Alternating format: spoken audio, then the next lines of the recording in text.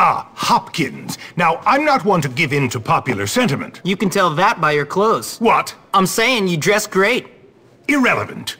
As I said, I am not a people pleaser, but in your case, I'm going to make an exception. An exception? Cool. Yes, you are without a doubt the least popular boy in this school right now. Even that fat child who wets himself is more popular than you. Coincidentally, it has also come to my attention that you are a filthy, dirty, foul-mouthed, awful little vandal. Yeah, well, we already knew that. Very droll. A comedian till the end. Well, you'll have to pursue your comedic talents elsewhere, boy.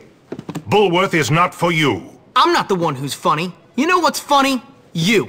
You're a joke, you old creep. You and your stuck-up, lame-ass school, with its bullies, its sex-pest teachers.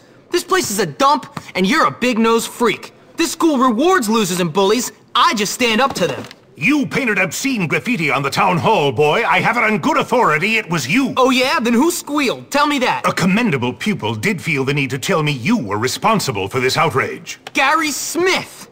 Look, I may have painted a few jokes on the town hall, but that kid likes to torture people. Gary Smith is the next head of this school. He's responsible, courteous, and not afraid of being an unpopular leader. You are blind, old man, blind! And you are leaving. I tried to contact your mother, but she's still off on a cruise. Until I hear from her, I will have to let you stay here in your room. But you may not wear the school uniform or attend classes. Gotta be kidding You are me. leaving the academy to attend to your education elsewhere. Now get out!